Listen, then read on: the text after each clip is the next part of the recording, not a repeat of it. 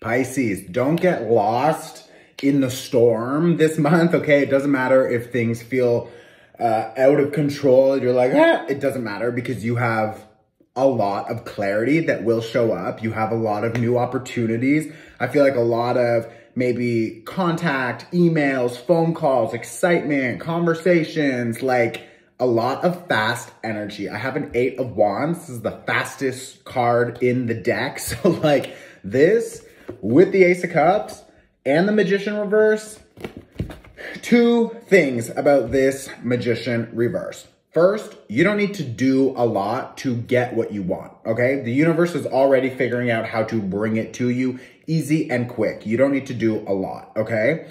Set your intentions, of course, hold the vibration, like stay in the good lane. But like my point is you don't need to be like out running around, like trying to find it, working so hard. It's just like, bitch, chill, slow down, okay? Also, when the opportunities show up, I feel like it's layered. I feel like you have an idea first, then there's a conversation that sparks something and it connects, and then like an opportunity shows up, and then there's like another offer and it's layered. But with the Page of Pentacles reverse and the Ace of Swords with the Strength card here, it's like remain calm. Remain calm, slow down. You don't need to decide everything today. You don't need to plant your seed right now. It's like hold it. Hold the seed, figure out where's the perfect place to plant it, figure out what you really want to be doing with your time, energy, money, etc., and then decide. You also have an Ace of Cups here, which I fucking love. So some new romance for some of you, especially beside the 8 of Wands. It's like Cupid's arrows, like, oh, right through the heart, and just boom, fell in love. Or just really good creative downloads and excitement moving forward with different creative projects. I have your card here, Hangman reverse with the 8 of Swords. And this is yours too. King of Cups reverse with the Lovers here, and the 4 of Wands. So if there are some relationships, people, contracts, agreements that are falling through, don't stress. It looks like transformation is happening. We're very soon starting eclipse season, so you will notice people, places, things, projects just go, they're gone. It's like, wow. Like, I didn't expect that person to be gone, just gone. Or that project, boom, canceled, last minute. It's like, but that's the goal. That's the point of the energetic eclipses, is to shut down things that don't benefit you and to quickly open up new things. So just go with the flow, okay? You are a mutable water sign. You literally live in the water. It's like go with the flow.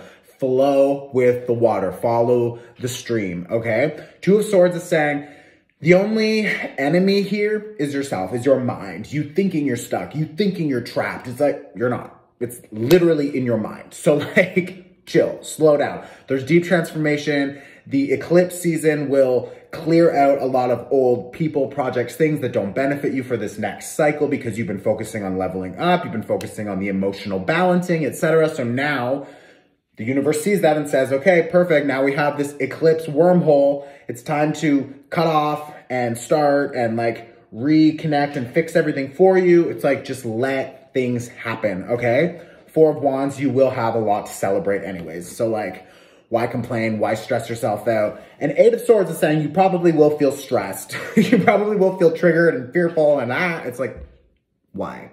Just chill, slow down, let the change happen itself. You don't need to do anything, okay? There you go again.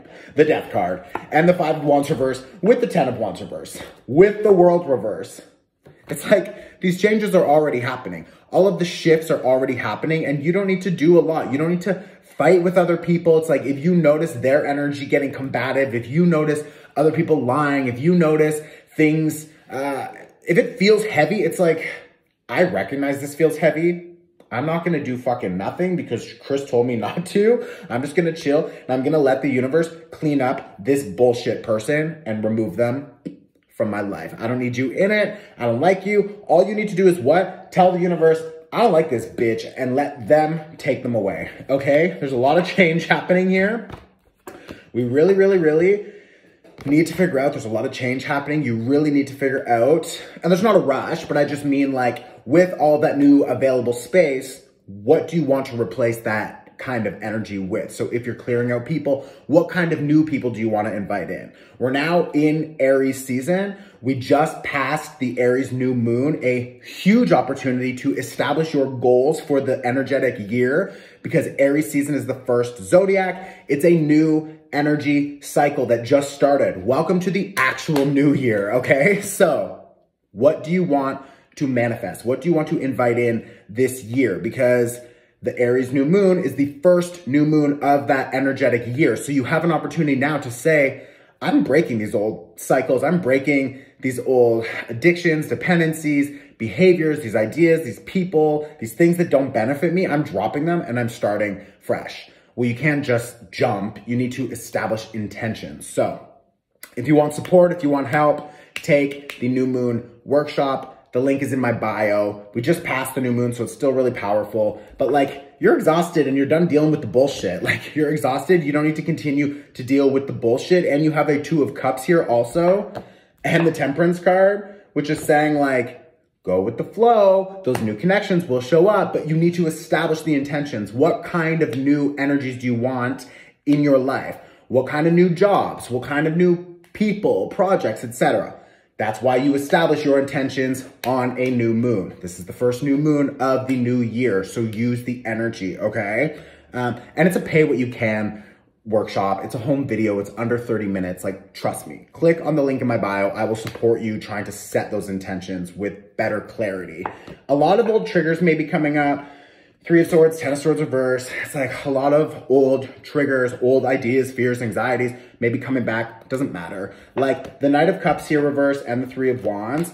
I feel like you have these new opportunities, these new offerings from other people that are coming, but they're not expected because maybe you've been focusing your energy, your time, your attention into one box. But now from outside that box, new surprises are showing up, new people, things that you didn't expect. Also last minute changes with maybe some projects, people, collaborations, etc. It's like now you have an opportunity, there you go, rebirth, new work, okay? 8 of Coins, new work, new projects. The Empress is saying she's pregnant, she's ready to birth a new project, birth a new identity, etc. But there's not a rush and you can't force it because it's like a pregnancy. Like it happens when it happens. But this, the Tower card, this is saying big surprises, last minute changes, maybe shocks that you didn't expect, but they actually open new doors for you. And the 3 of Coins behind it is saying 7 of Coins too, and the 9 of Swords reversed. Perfect. With the Page of fucking Wands. You have new opportunities to create new systems, to create new collaborations, to create something new. Why? Because you are dropping 3 of Coins reverse, old people, projects, collaborations that don't actually benefit you. The 7 of Coins is saying be patient because your payout will come, but maybe not from the people or projects that you expected it to come from, because that's the last minute change. Maybe that's the surprise or whatever. But the point is, 9 of Swords reverse, don't stress.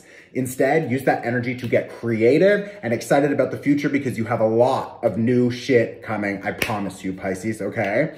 Please, this is free. The energetic exchange is to tag other Pisces or other friends on my page or something so they can find their horoscope also. Other people want help and support, okay? Also, if you are interested in more support and you want to see your year ahead, the 2022 forecast is now available on my website.